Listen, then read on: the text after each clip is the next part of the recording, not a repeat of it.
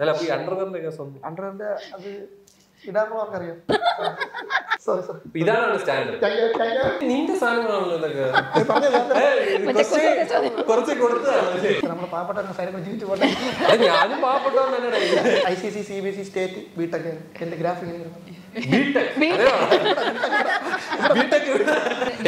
ഇവിടെയാണോ ഷോൾഡറിലാണോ ഭാരം? അച്ഛനും അമ്മയ്ക്ക് ബുദ്ധിയില്ലെങ്കിൽ എനിക്ക് ബുദ്ധിയില്ലല്ലോ. Oh my God.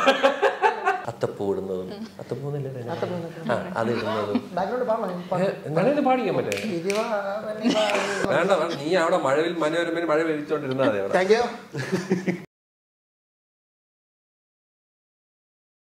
Hi hello എല്ലാവർക്കും നമസ്കാരം. It's me Aparna and welcome back to the show. അപ്പോൾ മൈൽസ്റ്റോൺ മേക്കേഴ്സിന്റെ എല്ലാ പ്രേക്ഷകർക്കും ഹൃദയം നിറഞ്ഞ ഓണാശംസകൾ.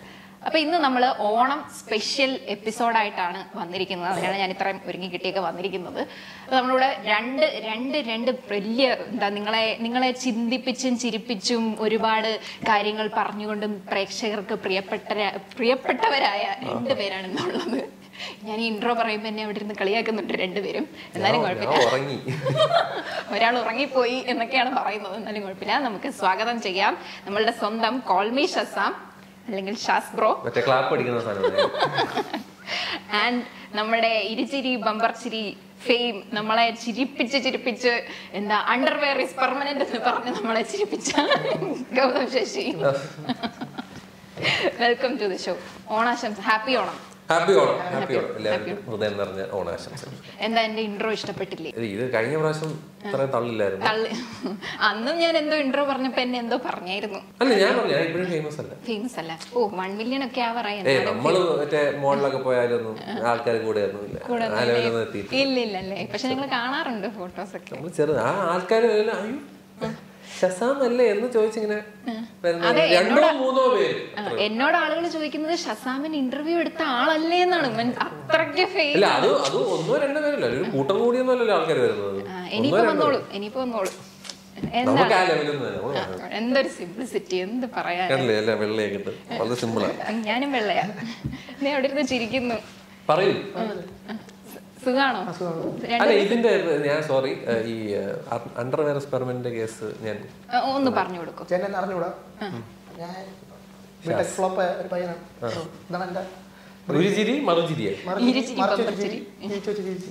ചിരിപ്പിച്ച് നടക്കുകയാണ്. ഓക്കെ. അല്ല അപ്പൊ ഈ അണ്ടർവെയറിന്റെ കേസ് ഒന്നും അണ്ടർവെയറിന്റെ അത് ഇടാനുള്ളവർക്കറിയാം. അല്ല അണ്ടർവെയർ ഇട്ട ആൾക്കാർക്ക് മാത്രമേ പറ്റത്തുള്ളൂ, പറ്റി കോമഡി കിട്ടത്തുള്ളൂ. ഇടാത്തവർക്ക് പറ്റില്ല. ഓ എന്നാലും ഒന്ന് പറഞ്ഞു കൊടുക്കും എന്തായിരുന്നു പരിപാടി. സ്റ്റാൻഡപ്പ് ആണോ? ഓ നൈസ് നൈസ് നൈസ്, അടിപൊളി. രണ്ടുപേരും ചിരിപ്പിക്കുന്ന ആളുകളാണ്. ചിന്തിപ്പിച്ചുകൊണ്ട് ചിരിപ്പിക്കുന്ന ഒരാളും ഞാൻ ചിരിപ്പിക്കാൻ ശ്രമിക്കാറുണ്ട്. മമ്മിയൊക്കെ കണ്ടിട്ടുണ്ട്. എന്റെ ഡെസ്ക്ടോപ്പിൽ ഞാൻ വീഡിയോ ഫുൾ വീട്ടിലെ ടി വി മമ്മിയെ കാണാൻ വേണ്ടി സീരിയസ് ആയിട്ട് ചുമ്മാ അല്ല, കുട്ടി തള്ളാറില്ല. സീരിയസ് ആയിട്ട് സത്യമായിട്ട് 2 വർഷത്തിന് മുമ്പ് എന്റെ ഒരു കൂട്ടുകാരെ ടെക് ചാനൽ പറഞ്ഞു. ഇപ്പം ലണ്ടനിൽ പാത്രം കഴുകുന്നത് ചേട്ടന്മാരെ ഇഷ്ടപ്പെട്ടു. മിക്കവാറും ഉടനെ ഞാനും പാത്രം കഴുകും. ഇങ്ങനെ അല്ല ലണ്ടനിൽ പാത്രം കഴുകുന്നത് നല്ല പൗണ്ടില്ല. അവിടെ നമ്മൾ യൂട്യൂബിൽ കണ്ട കാശ് കിട്ടും അവിടെ പാത്രം കഴുകി കഴിഞ്ഞാൽ. പിന്നെ അത്ര ഞാൻ അല്ല നല്ല ഐഡിയ കേട്ടോ. ലണ്ടനിൽ തന്നെ പോണല്ലേ. കുറെ വിസയുണ്ട്. അത് നോക്കിയാൽ പാവട visa, sari visa. പാവട sari visa വേണ്ട, അതൊരു എന്താ പോലെ. ആക്ച്വലി ജർമ്മനിയിലൊക്കെ ആണെങ്കിൽ അത് നൈസായിരിക്കും. നേഴ്സുമാരെയൊക്കെ ഞാനിങ്ങനെ അതാകുമ്പോ നമുക്ക് കെയറിങ്ങും കിട്ടും. അയ്യോ ഞാൻ ചുമ്മാ അല്ല അങ്ങനെയില്ല. പക്ഷെ അത് ഞാൻ കേട്ടിട്ടുണ്ട്. ഒരുപാട് പേര് അങ്ങനെ കല്യാണം കഴിച്ച് പോകുന്നത് നല്ല കാര്യമല്ലേ. വെറുതെ വീട്ടിൽ ഇരിക്കുക, നമ്മുടെ 2 കൺട്രീസിലല്ലേ അത് റെസിഡൻസി കിട്ടും, പെർമനന്റ് റെസിഡൻസി കിട്ടും. ഒന്നും ചെയ്യേണ്ട, വീട്ടുകാര്യങ്ങളൊക്കെ ചെയ്യാ ചില്ലായി. അതിലൊന്നും നമുക്ക് മടിയൊന്നും വെക്കണ്ട കേട്ടോ. ആൾക്കാർക്കൊക്കെ അതൊരു വെക്കുന്ന കുറച്ചിലായിട്ടായിരുന്നു. അങ്ങനൊന്നുമില്ല. പെണ്ണുങ്ങൾക്ക് വീട്ടുകാരെ നോക്കിയിരിക്കാൻ നമുക്ക് സാധനങ്ങൾ മേടിക്കാമല്ലോ. Phone, gadgets. അവര് കാശുണ്ടാക്കുന്നു, നമുക്ക് കാശ് തരുന്നു, നമ്മൾ സാധനങ്ങൾ അപ്പോഴും ഗാഡ്ജറ്റ്സിലേക്കാണ് പോകുന്നത്. അത് ഇൻട്രസ്റ്റ്, അതിന് മരിക്കുന്ന വരെ കാണും. എന്തുകൊണ്ടാ സ്റ്റാൻഡപ്പ് ട്രൈ ചെയ്യാനത്? ഞാന് ഇവരൊക്കെ കഞ്ഞിൽ എന്തിനാ പാറ്റിടുന്നു? എന്നെ അറിഞ്ഞോരു കൂടെ അത് അറിയത്തില്ലെന്നൊക്കെ അഭിനയിക്കുവാണെന്ന് തോന്നുന്നു. അത് നമുക്ക് അറിയാൻ പറ്റില്ല. പക്ഷെ വന്ന് പരിചയപ്പെട്ട് കഴിഞ്ഞപ്പോ മനസ്സിലായി അതങ്ങനെയാണല്ലോ. ഇനിയിപ്പോ അവിടെ പോയിട്ട് വീഡിയോ ഒക്കെ കാണും, അണ്ടർവെയർ വീഡിയോ ഒക്കെ കാണും. ഞാൻ വന്നപ്പോ തൊട്ട് ആ വീഡിയോയുടെ കാര്യം പറയുന്നുണ്ട്. അത് എനിക്കൊന്ന് അറിഞ്ഞാൽ കൊള്ളാം എന്താണ് ഈ സാധനം എന്ന് എനിക്ക് അറിയാം. അത് പുള്ളി അത് പറഞ്ഞു തീർത്തത് എങ്ങനെയാണ്? പീപ്പിൾ ആർ ടെമ്പററി, പക്ഷേ അണ്ടർവെയർ ഇസ് പെർമനന്റ്. അല്ല കീറിപ്പോയാലോ? വേറെ വാങ്ങിക്കണമല്ലോ. വർഷങ്ങളായിട്ട് ആദ്യം ഒരെണ്ണേ ഉള്ളൂ. അങ്ങനെയല്ല പുള്ളി ഒത്ത വീണാലും അതിൽ കൂടെ കാലിട്ട് അതിന് വലുതാക്കി. അല്ല പീപ്പിൾ ആർ ടെമ്പററി എന്ന് പറയുന്നത് അതിനോട് അംഗീകരിക്കുന്നു. ഓക്കെ, നമുക്ക് ഓണത്തിലേക്ക് തിരിച്ചു വരാം. ഓണം സ്പെഷ്യൽ എപ്പിസോഡാണ്, നിങ്ങൾ വരണം എന്ന് പറഞ്ഞപ്പം ആദ്യം രണ്ടുപേരുടെ മനസ്സിലേക്ക് ഓടി വന്നത് എന്താണ്? ഇപ്പോഴും ഓണമൊക്കെ ഉണ്ടാകും. അതായത് ഞാൻ ഇപ്പൊ ഈ പഴയ മ്യൂസിക് ഒക്കെ കാണണം കേട്ടോ, തും കിട്ടും ഞാൻ ഈ പറയുമ്പോ ഇനി വരാൻ പോകുന്ന ഈ പഴയ കാലമൊക്കെയാണ് ഓണം. മനസ്സിലായില്ലേ? നമ്മൾ ഊഞ്ഞാല് കെട്ടുന്നതും അത്തപ്പൂ ഇടുന്നതും, അത്തപ്പൂന്നല്ലേ അതിടുന്നതും എന്നാലും പാടിക്കാൻ പറ്റേ? അയ്യ അത് പുതിയത്. നീ ഒരു നാടോടി ആ പാട്ട് പാടണം, എന്നാലേ എഫക്റ്റ് ഉള്ളൂ. അപ്പം അങ്ങനെയൊക്കെ ആയിരുന്നു. നീ പാടില്ല. അപ്പം അത്തം ഇടുന്നു, പിന്നെ ഫാമിലി ഗ്യാതറിങ്, അതൊരു രസമാണ്. ആ ഒരു ഓണത്തിന്റെ ഒരു സംഭവം ഭയങ്കര രസമാണ്. പക്ഷെ ഇപ്പൊ നമ്മളെ കൊറോണയൊക്കെ വന്നതിന് ശേഷം അതോ അഡൽട്ട്ഹുഡിലേക്ക് കയറിയത് കൊണ്ടാണോ? അഡൽട്ട്ഹുഡിൽ പിന്നെ എന്തോ അഡൽട്ട്ഹുഡ് എനിക്ക് അങ്ങനെ വലിയ പ്രായം അല്ല അതല്ല. ഇപ്പൊ എല്ലാം റെഡിമെയ്ഡ് ഓണോ, എല്ലാം റെഡിമെയ്ഡ്. നമ്മളിപ്പോ പറയായിരുന്നു ഫ്ലക്സ് അടിക്കാണ് അത്തത്തിന്. പ്രൊഡ്യൂസർ കാശ് ലാഭിക്കാൻ വേണ്ടി നമുക്ക് സത്യം തരാതിരിക്കാൻ വേണ്ടി ഫ്ലക്സ് അടിക്കാന്ന് പറഞ്ഞത്. അതൊരു സമയമില്ല. ഇപ്പൊ തന്നെ ഓണം എന്ന് പറഞ്ഞാൽ എന്താ, നമ്മൾ പോയി വല്ല സദ്യ ഇപ്പൊ ഈദ് എന്ന് പറഞ്ഞാൽ ബിരിയാണി, ഓണം എന്ന് പറഞ്ഞാൽ സദ്യ എന്നുള്ളത്. പിന്നെ കുറെ ഉണ്ട് കുറച്ചും കൂടെയൊക്കെ ഈ അമ്പലത്തിൽ പോകുന്ന ആ ഒരു കൾച്ചറൊക്കെ ഇപ്പോഴും ഉണ്ടെന്നാണ് എന്റെ ഒരു വിശ്വാസം. പക്ഷെ ഈ അത്തവും ഇത്തവും ഒക്കെ ഇപ്പോഴും 10 ദിവസം പൂക്കളം പണ്ടൊക്കെ ഒരു ഭയങ്കര സമയം പൂത്തറയിലൊക്കെ ആൾക്കാരൊക്കെ പോയി നിന്ന് കാണും. മറ്റേ വലിയ അത്തവും ബഹളവും. പിന്നെ ചിലവരൊക്കെ എന്താ റെക്കോർഡ് ബ്രേക്ക് ചെയ്യാൻ വേണ്ടിട്ട് വലിയ തിരുവാതിരയും വലിയ ഓണം എന്നൊക്കെ അത്തം എന്നൊക്കെ പറയുമ്പോഴാണ്. എന്താണ് പറയൂ ഓർമ്മകൾ? മിണ്ടാതിരിക്കാതെ സൈലന്റ് ആവാതെ ബമ്പർ ചിരിയിലൊക്കെ വന്ന് ബമ്പർ അടിച്ച്. എന്റെ വീട്ടിൽ കനകുന്നാണ്, അവിടെയൊക്കെ സൂപ്പറാണ്. വീട്ടിൽ പുറത്ത് വണ്ടി നടക്കാൻ പറ്റാത്ത അവസ്ഥയായിരുന്നു. ഇപ്പം 2 വർഷമായിട്ടില്ല. ഇല്ല അതെ, കനകുന്നിലൊക്കെ പണ്ടെന്ന് പറഞ്ഞാൽ മറ്റേ അവസാന ദിവസം മറ്റേ പ്ലോട്ടൊക്കെ അടിപൊളിയാണ്. ട്രിവാൻഡ്രത്ത് ആൾക്കാരൊക്കെ അത് മിസ് ചെയ്യുന്നുണ്ടോ അവിടെ നിന്ന് ഇങ്ങോട്ടേക്ക് വന്നുകൊണ്ട്? ആ ഒരു സംഭവം ഭയങ്കര മിസ്. അവിടുത്തെ ആ ഒരു ആംബിയൻസും കാര്യങ്ങളും. ഈ കനകുന്നിലാണ് മിക്ക ഓണത്തിന്റെ സമയത്ത് മൊത്തം ലൈവ് ആയിരിക്കും ആ ഒരു സ്ഥലം. ലൈറ്റും ബഹളവും. ഓണത്തിനൊക്കെ റെഡിമെയ്ഡ് ഹോട്ടലിൽ നിന്ന് ബുക്ക് ചെയ്ത് കഴിഞ്ഞാൽ സദ്യ വരും. ഇപ്പൊ എല്ലാം അങ്ങനെയല്ല. എനിക്ക് ഓർമ്മയുണ്ട് ആ കൊറോണ സമയത്തുള്ള ഓണത്തിന്, കടയുടെ പേര് പറയുന്നില്ല, ഒരു ഹോട്ടലിൽ പോയിട്ട് ബേക്കറി, ഇവിടെ എറണാകുളത്ത് ബേക്കറി, കൊച്ചിയിലെ ബേക്കറി നമുക്ക് അങ്ങനെ.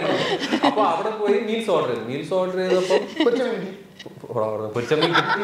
പൊരിച്ച മീൻ വല്ലതും കിട്ടിയിരുന്നെങ്കിൽ പിന്നെയും കുഴപ്പമില്ല. പക്ഷെ അങ്ങനെയല്ല, മീൽസ് ചീത്തയായി പോയി വീട്ടിലോട്ട് കൊണ്ടുവന്നപ്പോ. അതോടെ ആ ഓണം റെഡിമെയ്ഡ് ഓണം. അതെ, മറ്റേന്ന് പറഞ്ഞാൽ നമ്മളെ വീട്ടിലൊക്കെ അതിലേക്ക് ഇട്ട് സദ്യയും പായസവും അങ്ങനത്തെ ഒരു സാധനമൊക്കെ ഉണ്ടായിരുന്നു. അല്ലെങ്കിൽ ഏതെങ്കിലും ഒരുത്തിന്റെ വീട്ടിൽ പോയിരുന്നു മടപെടാന്ന് നാമമല കഴിക്കുക, അതൊക്കെ രസമായിരുന്നു. ഇപ്പൊ ആരും വിളിക്കാറ് പോലും ഇല്ല. ഈ ഓണത്തിന് എന്താ നിങ്ങളുടെ സ്പെഷ്യൽ പ്ലാൻസ്? എവിടെയെങ്കിലും പോയി സദ്യ എല്ലാം കൂട്ടുകാരന്മാരൊക്കെ ഒന്ന് കല്യാണം കഴിച്ചു. എന്റെ ഇനി ആകെയുള്ള മറ്റേ പറഞ്ഞ ഈ വീശം നടിയുമ്പോൾ ചിലപ്പോ രാത്രി വീശാൻ വേണ്ടി അത് ഞാൻ ചെയ്യത്തില്ലാത്തതുകൊണ്ട് അതുമില്ല. പിന്നെ അവനെ ബാക്കിയുള്ളവർക്ക് കുടുംബമായിട്ട് നമ്മളൊന്നും ആരും മറ്റേ വീട്ടിലൊന്നും വിളിക്കാറൊന്നുമില്ല. സദ്യ കഴിക്കാൻ വരും. ഇത് കാണുന്നവരെല്ലാരും വിളിക്കണം കേട്ടോ. സീതാരാമൻ പോലെ ഒരു കൂറ്റ ആൾക്കാർ അതിന്റെ ആവശ്യമില്ല. ഞാൻ വീട്ടില് വല്ല സദ്യ മാറ്റിയപ്പോ അവിടെ നിനക്ക് അടിപൊളിയായിരിക്കുമല്ലോ വീട്ടില്. എനിക്ക് വീട്ടിൽ അടിപൊളിയല്ല സദ്യ. മമ്മി ഇത്തിരി മടി പിടിച്ച കൂട്ടത്തിലാണ്. നമ്മൾ സദ്യ ഒന്നും കഴിച്ചിട്ടില്ല. കല്യാണത്തിന് നമ്മൾ സദ്യ. വീട്ടില് സോറി അങ്ങോട്ട് ഞാൻ ഓ ഭയങ്കര ടെൻഷൻ. എല്ലാം ഇവിടെയാണോ ഷോൾഡറിലാണോ ഭാരം? വീട്ടുകാരെ വിറ്റ് ജീവിക്കുന്ന ആളാണ് സ്റ്റേജിൽ കയറി കഴിഞ്ഞു കഴിഞ്ഞാൽ. അതാ ആ പുള്ളിയാ. എന്നിട്ടാ നല്ലൊരു മെറ്റീരിയലാണ്.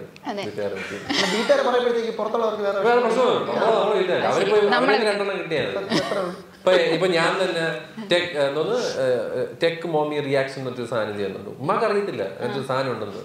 ഞാനിങ്ങനെ ഫോൺ ഇങ്ങനെ ഓൺ ചെയ്ത് വെച്ചിട്ട് ഇങ്ങനെ ഇരിക്കും. എന്നിട്ട് മറ്റേ ഫോൺ കൊടുത്തിട്ട് ഇതെങ്ങനെ ഉണ്ടെന്ന് പറയുമ്പോൾ പുള്ളിക്കാരിക്ക എന്ന് യൂട്യൂബിൽ നോക്കുമെന്ന് എനിക്ക് അറിയില്ല. പുള്ളിക്കാരി OnePlus+1 എന്ന് പറഞ്ഞു. എല്ലാവരും കൂടെ വന്നിട്ട് ട്രോളി. യൂട്യൂബിൽ പോയ കാര്യം പുള്ളിക്കാരി ഇത് മറ്റേ +1 ഫോൺ പോലെ അല്ല. ആൾക്കാർ +1 പക്ഷെ പുള്ളിക്കാരി വേറെ ലെവലായി. പക്ഷെ അതാണ് പറയുന്നത്, അത് നല്ല നല്ല നല്ല കാര്യം. അത്ര. പക്ഷെ മമ്മി യൂട്യൂബ് എല്ലാം കാണും കേട്ടോ. മമ്മി മറ്റേ ട്രാവൽ വ്ലോഗ് കാണും. മമ്മിക്ക് അങ്ങനെ മൊബൈലിനെ പറ്റിയൊന്നും അങ്ങനെ വലുതായിട്ടൊന്നും അറിഞ്ഞൂടാ. ഇപ്പോൾ ചേട്ടൻ പറഞ്ഞതിന് ശേഷം അനി ഇങ്ങനെ ഇട്ട് കണ്ടതിന് ശേഷം റെക്കമെൻഡേഷൻ വരുന്നത്. ഇപ്പോൾ ചേട്ടൻ ഇങ്ങനെ ഇരിക്കുന്ന ഡെസ്ക്ടോപ്പിൽ വന്നിട്ടുണ്ട്. സീരിയസ് ആയിട്ട് ചുമ്മാ അല്ല. മമ്മി വാട്സാപ്പിൽ വീഡിയോ കോളൊക്കെ ആദ്യം വരുമ്പോഴത്തേക്ക് അറിഞ്ഞൂടല്ലോ എന്ത് ചെയ്യണം. അരിപ്പട്ടിക്കകത്ത് കിട്ടി വയ്ക്കുമായിരുന്നു. ചേട്ടൻ വന്ന് വാട്സാപ്പൊക്കെ എടുക്കുമ്പോഴത്തേക്ക് പറയാം ശശാൻ പറഞ്ഞു അങ്ങനെ കട്ട് ചെയ്യണം, ഇങ്ങനെ റെഡ് ബട്ടൺ അടിച്ചാൽ പറഞ്ഞു. അല്ല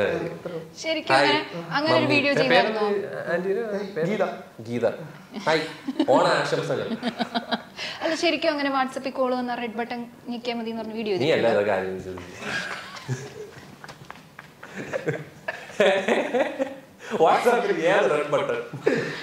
കോൾ വന്ന റെഡ് ബട്ടൺ അല്ലേ ഞെക്കുന്നേ? ഓ എടുക്കാനായിട്ട് പച്ച ബട്ടൺ.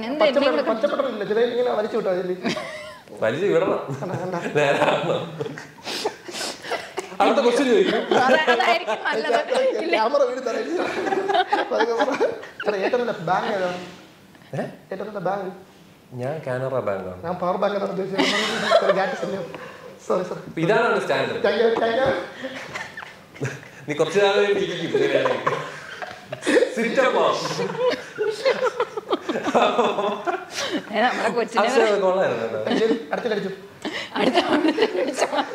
പവർ ബാങ്ക് നിന്റെ സാധനങ്ങളാണല്ലോ ഇതൊക്കെ.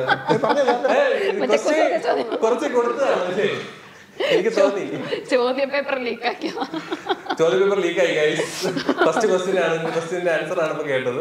ദൈവമേ, ആളുകൾ ഇത് എന്തായാലും അറിയാം. ഹാമ്പർ എന്നൊക്കെ സമ്മാനം, ഓണത്തിന്റെ ഹാമ്പർ. അതുണ്ടോ? അത് പ്രൊഡ്യൂസർ ആണ്. ഒന്നുമില്ല, തട്ടിക്കുറച്ച് പോണ വീട്ടില്. മറ്റേ സദ്യ കൂപ്പൺ. നിങ്ങൾക്ക് എന്ത് ഈ ഇന്റർവ്യൂ കഴിഞ്ഞിട്ട് ഓണം സ്പെഷ്യൽ ഇന്റർവ്യൂ ആണ്, എന്ത് വേണമെങ്കിലും പ്രൊഡ്യൂസറിനോട് ചോദിക്കാം. പ്രൊഡ്യൂസറിന്റെ പേര് ഷാൽബിൻ വിനയൻ. വേണമെങ്കിൽ ക്യാമറ 3.5 കോടി ജനങ്ങൾ വളരെ മെനക്കെട്ട ചോദ്യങ്ങൾ ചോദിക്കുന്ന ഒരേ ഒരു അത് നിങ്ങൾ ഈ ഇതിൽ നോക്കിയാൽ മനസ്സിലാവും. ഇങ്ങനെ വളരെ ശാന്തമായിരുന്നു സാധനം പറയുന്നൊരു ടീം. അപ്പൊ പുള്ളി എല്ലാവർക്കും അറിയാം. അതുകൊണ്ട് എന്തുണ്ടെങ്കിലും ഇത് കഴിഞ്ഞിട്ട് എന്ത് വേണമെങ്കിലും ചോദിച്ചാൽ മതി. ഞാനും ചോദിക്കും, നിങ്ങളുടെ കൂടെ എന്നെ വിളിച്ചാൽ മതി, നമുക്ക് സെറ്റാക്കാം. അല്ല, ആങ്കറിന്റെ പൈസ എന്ന് തരണ്ട. ഫേക്ക് ന്യൂസ് പറയരുത്. 1 ലക്ഷം രൂപ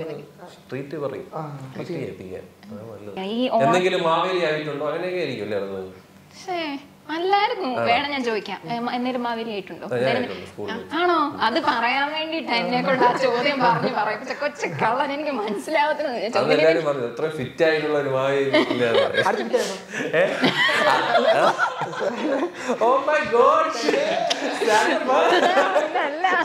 ആളെ മനസ്സിലായില്ല എന്നല്ലേ പറഞ്ഞു. ഇനി അങ്ങോട്ട് മനസ്സിലായിക്കോളൂ. രസമുണ്ട്, രസമാണ്. അതല്ല, വന്നപ്പോ ഭയങ്കര പാവം വന്നിട്ട് അങ്ങനെയൊക്കെയാ ചിരിക്കുന്നത് എന്നെ നോക്കിട്ട്. ഞാൻ പിന്നെ എന്തോന്ന് വന്നിട്ട്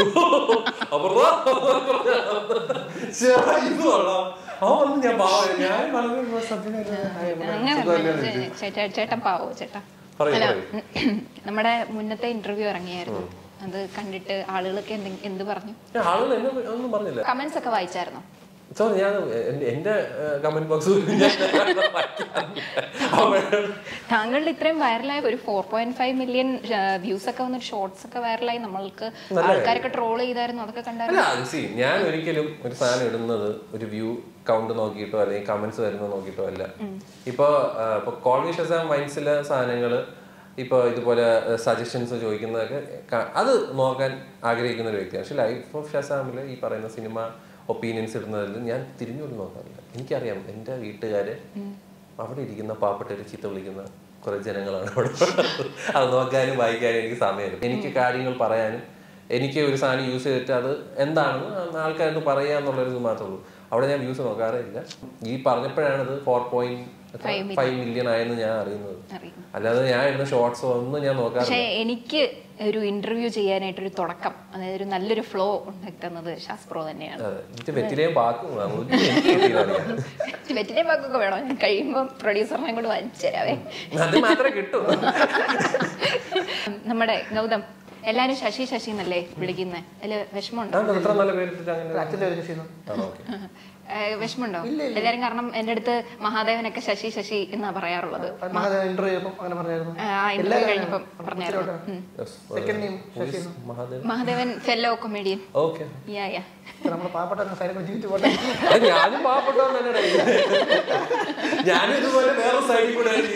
അതെ, കിടക്കിടയ്ക്ക് ആൾക്കാർക്ക് നമ്മൾ ഒരു 2 മിനിറ്റ് കഴിഞ്ഞ് പറയാൻ കേട്ടോ ഞാനാണ് ചേട്ടൻ എല്ലാവർക്കും അറിയാം. ഇടയ്ക്ക് പറയണം സ്റ്റാൻഡപ്പ് കോമഡി ശശി. മനസ്സിലായി. കമന്റ്സ് വായിക്കാറുണ്ടോ? യൂട്യൂബിലാണ് കൂടുതലും വീഡിയോസ് ട്രെൻഡിങ് ആവാറുള്ളത്. കമന്റ്സ് കുറച്ച് എന്റെ ചാനലല്ലോ മഴവിൽമനോരമയിലോ. അതെ അതെ അതെ, ഞാൻ എന്തായാലും വായിക്കും, കുറച്ച് വായിക്കും. സ്വന്തം ചാനലായിരുന്നെങ്കിൽ വായിക്കത്തില്ലായിരുന്നു. തുടങ്ങിയില്ല.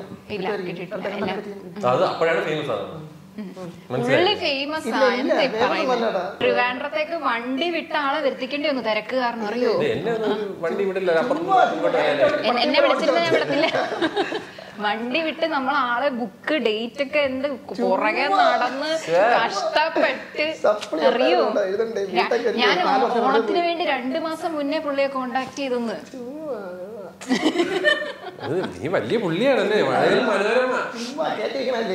എപ്പിസോഡ് പോണ്ടേ?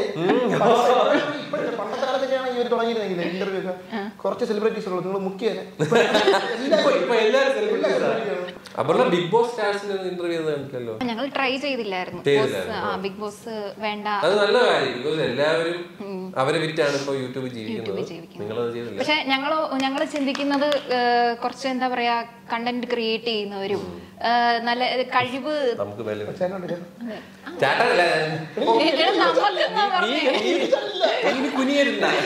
നമുക്കെന്നാണ് പുള്ളി പറഞ്ഞത്. നമുക്ക് വിലയുണ്ട്, നീ കണ്ടന്റ് ക്രിയേറ്റിംഗ് അല്ലേ ചെയ്യുന്നത്.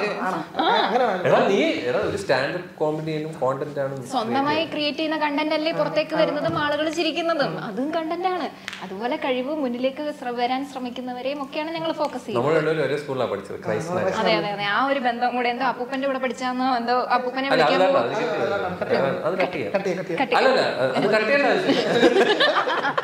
നമ്മളോട് ഒരേ സ്കൂളാണ്. ഞാൻ സ്റ്റേറ്റ് സിലബസും പഠിപ്പിക്കുമായിരുന്നു. ഞാൻ പഠിച്ച് 6 അടിച്ച് സ്റ്റേറ്റിന് വിട്ടു. ICC CBSE സ്റ്റേറ്റ് ബിടെക് എന്റെ ഗ്രാഫിക്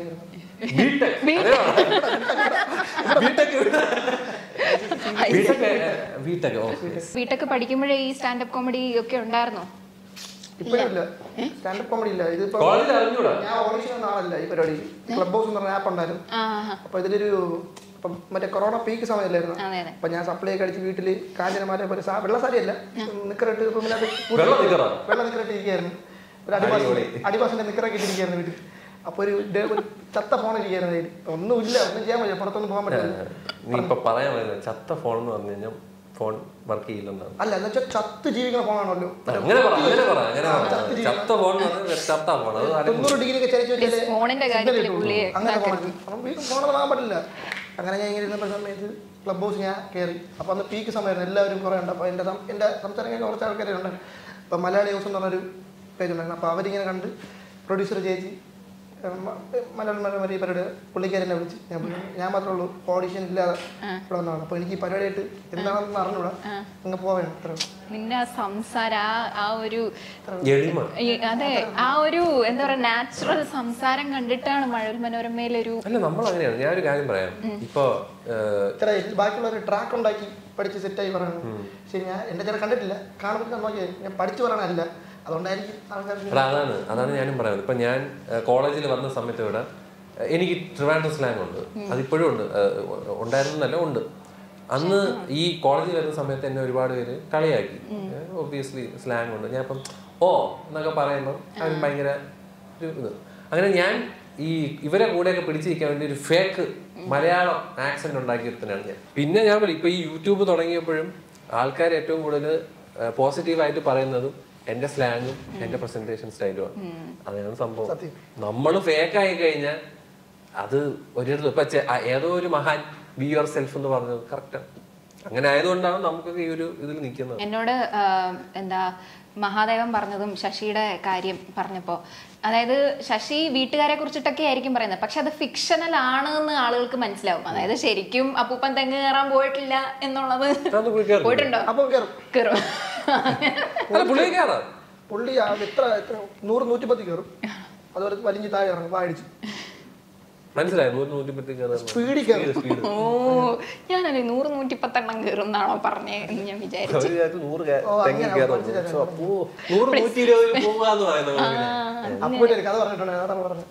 അല്ല, അത് ഫിക്ഷണൽ കണ്ടന്റ് എടുക്കുമ്പോഴേ വീട്ടുകാരെ റിലേറ്റ് ചെയ്യുമ്പോഴത്തേക്ക് ആൾക്കാർ പെട്ടെന്ന് കണക്ട് ആവും.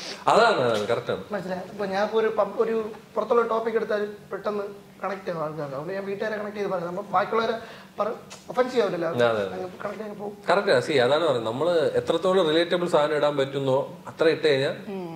നിക്കറിൽ ഞാൻ പറഞ്ഞ ടോപ്പിക് മൊത്തം ഉള്ളതാണ്. അച്ഛമാ ചെന്നിട്ടില്ല, അതൊക്കെ ഉള്ളതാണ് പറഞ്ഞേക്കാം.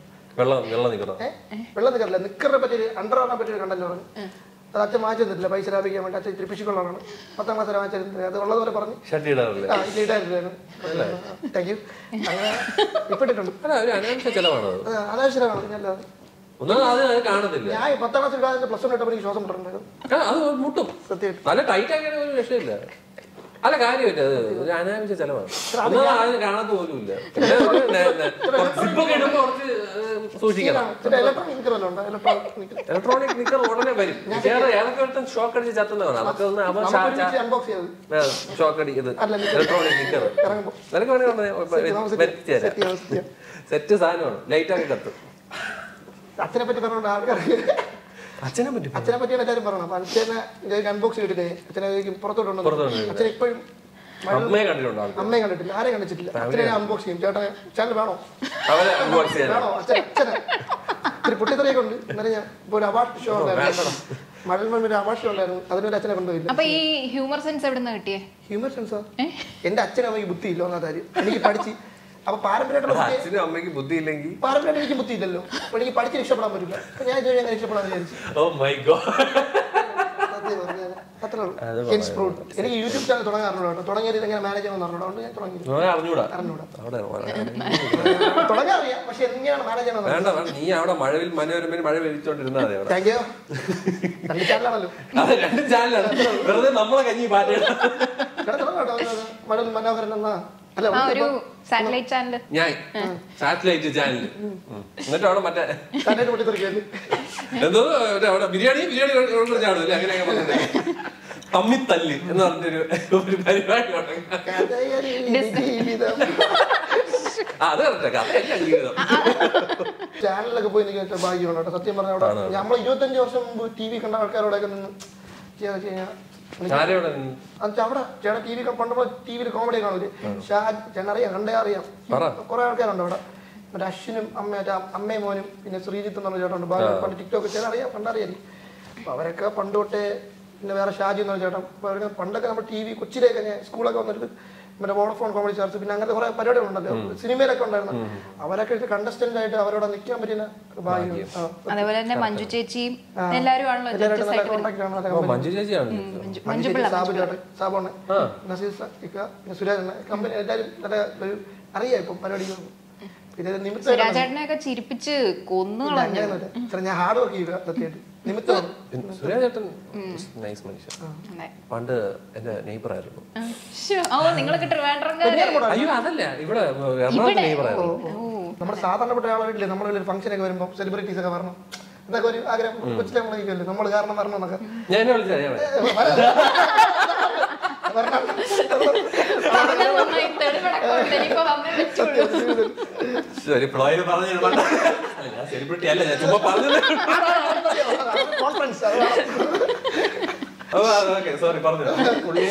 അങ്ങനെയൊക്കെ താല്പര്യമാണ്. ഇപ്പൊ ഒരു പരിപാടിയൊക്കെ പോയി കാണാൻ പറ്റി സന്തോഷം. ഇപ്പൊ ഇങ്ങനെ വന്നിരിക്കാൻ പറ്റിയ കാര്യമാണ്.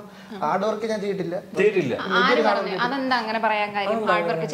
ഹാർഡ് വർക്ക് ഞാൻ ചെയ്തിട്ടില്ല ഇന്നുവരെ. ഒരു പഠിക്കാൻ ഇല്ല. ഹാർഡ് വർക്ക് ഇല്ല. ഞാൻ ഒരു നിമിത്തത്തിൽ എനിക്ക് തോന്നുന്നു ഗൗതമായി തന്നെ നിൽക്കുന്നു, ഗൗതമായി സ്റ്റേജിൽ കയറുന്നു, പെർഫോം ചെയ്യുന്നു, ഇറങ്ങി വരുന്നു, അങ്ങനെയാണോ പറയുന്നത്? അങ്ങനെയല്ല. ഞാൻ ഇപ്പൊ ഹാർഡ് വർക്ക് ചെയ്തില്ല. ഇപ്പൊ നാളെ ഹാർഡ് വർക്ക് ചെയ്താൽ നാളെ ഞാൻ മരിച്ചു പോയിരിക്കും. ഇന്ന് ഹാർഡ് വർക്ക് ചെയ്താൽ നാളെ മരിക്കാതിരിക്കാൻ പറ്റില്ല. എന്തായാലും മരിക്കും. മനസ്സിലായില്ല. ഞാൻ കേട്ടോ നീ പറയുന്ന ഹാർഡ് വർക്ക് ചെയ്തിട്ടില്ല. നിന്റെ ആദ്യത്തെ ബ്രേക്ക് എന്തായിരുന്നു? ബിടെക് കഴിഞ്ഞിട്ടാ? അല്ല, നിന്റെ ടേണിംഗ് പോയിന്റ് ഈ പരിപാടി ഒന്നുമില്ല. ഒരു ഫ്ലോ. ഞാൻ ഒരു ഇല ഇപ്പം വെള്ളത്തിൽ വീഴുന്ന എങ്ങനെ പോകും അതുപോലെ ഞാൻ പോകാം. അതല്ലടാ ഞാൻ പറഞ്ഞ ഒന്നും ഉദ്ദേശിച്ചില്ല. ഇപ്പൊ എന്റെ ഞാൻ പറഞ്ഞുതരാം. ഇപ്പൊ എന്റെ മറ്റേ ഐഫോണിന്റെ വീഡിയോ ഓക്കെ ഞാൻ മറ്റേ ഇൻസ്റ്റാഗ്രാമിൽ IGTV ഇട്ടത് പേളി മാണി ഷെയർ ചെയ്തത്. അതിനുശേഷം അന്ന് അതാണ് എന്റെ വിൻഡോ ഓഫ് ഓപ്പർച്യൂണിറ്റി. അന്ന് കിട്ടിയ ആ ഫോളോവേഴ്സ് അല്ലെങ്കിൽ ആ റീച്ച് വെച്ചിട്ടാണ് അന്ന് ഞാൻ പിടിച്ചതാ. ഇതുവരെയായിട്ട് ഞാൻ വിട്ടിട്ടില്ല. ഞാൻ അതാ ചോദിച്ചത്. അതെന്ന് വെച്ചാൽ ഞാൻ ഒരു രാത്രി ക്ലബ് ഹൗസിൽ ഇരിക്കുകയായിരുന്നു.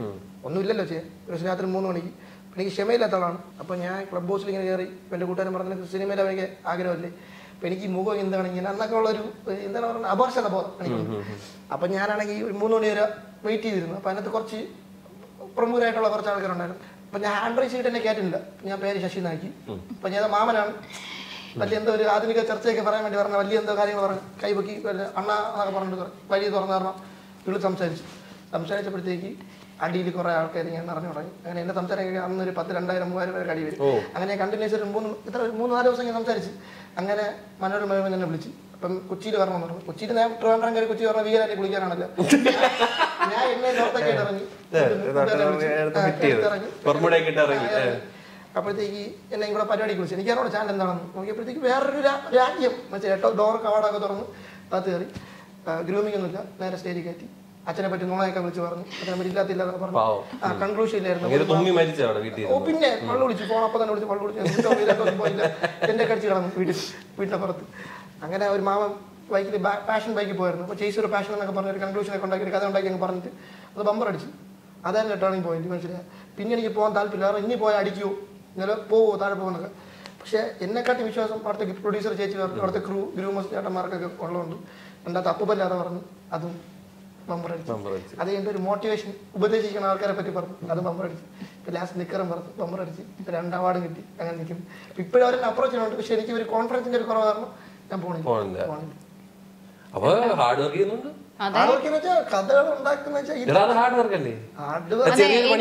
എനിക്കിരുന്ന് ഉണ്ടാക്കാൻ പറ്റില്ല. ഇതുപോലെ കഥ ഉണ്ടാക്കുന്ന വെച്ച് കഴിഞ്ഞാൽ ഇരുന്ന് കഥ ഉണ്ടാക്കുന്ന ഇവിടെ കുറച്ച് ഉണ്ട്. കുറച്ച് സ്റ്റാൻഡപ്പ് കൂടിയാണ് ആൾക്കാർ.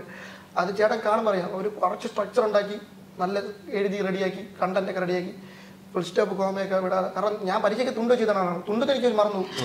4ാമത്തെ മോഡൽ ഇവിടെ ആണെങ്കിൽ 2ാമത്തെ ഇവിടെ ആയിരിക്കും. എനിക്കത് മറക്കും. സോറി ടെക്സ്റ്റ് ബുക്ക് വെച്ചാണ് പോണത്. ഈ ഡെസ്ക് ഇല്ലേ മറ്റേ ഇങ്ങനെ വെക്കാൻ പറ്റുന്ന ഡെസ്ക്. അപ്പൊ അവിടെ ടെക്സ്റ്റ് ബുക്ക് കൊണ്ട് ഇങ്ങനെ അങ്ങ് വെക്കും. എന്നിട്ട് ഇങ്ങനെ അങ്ങ് ഇരിക്കും. ആ ഡെസ്ക് ആയിരിക്കണം. പക്ഷെ പേപ്പർ നമുക്ക് മറ്റേ എഴുതാൻ വലിച്ച് കീറും ടെക്സ്റ്റ് ഒക്കെ. എനിക്കിപ്പോഴും ഓർമ്മയുണ്ട്. 12th സ്റ്റാൻഡേർഡ് ആണ് ഔട്ട് ഓഫ് സിലബസ് ആയി ഫിസിക്സ്. എക്സാം ടീച്ചർ തന്നെ പറഞ്ഞു ഞാൻ എനിക്ക് വെക്കാൻ പറ്റില്ല. ഞാൻ നോട്ടപ്പള്ളിയായിരുന്നു. സാറ് എന്ത് വെക്കാതെ ചോദിക്കും. സാറെ പിടിക്കാൻ സാററിയാം. ഷുഗറിക്കും ഞാൻ തിന്നും. സാറ് വേറെ ഒന്നും ചെയ്യില്ല. സാറ് അത് പറ്റില്ല. അപ്പൊ പിടിക്കും അടിച്ചിട്ട് നോട്ടപ്പുള്ളിയായിരുന്നു. അതുകൊണ്ട് എന്തായാലും ഒരു നോട്ടം അവിടെ എപ്പോഴും കാണും. കോളേജിൽ എനിക്ക് ഇപ്പം പോകാൻ പറ്റി. ഗസ്റ്റായിട്ടല്ല ചുമ്മാ പഠിച്ച് പോകാൻ പറ്റി. അങ്ങനെയൊക്കെ ഞാൻ വെയിറ്റ് ചെയ്തിരിക്കുകയാണ്. രാജഗിരി എന്നൊക്കെ ആരെങ്കിലും ഗസ്റ്റ് ആയിട്ട് വിളിക്കുമോ? വിളിക്കുമെന്ന് പിന്നെ അതെ എളിമയാണ്. കഴിഞ്ഞ ഇന്റർവ്യൂ തൊട്ട് ഇപ്പൊ ഇത് 1 million സബ്സ്ക്രൈബേഴ്സ് ഒക്കെ ആവാറായി.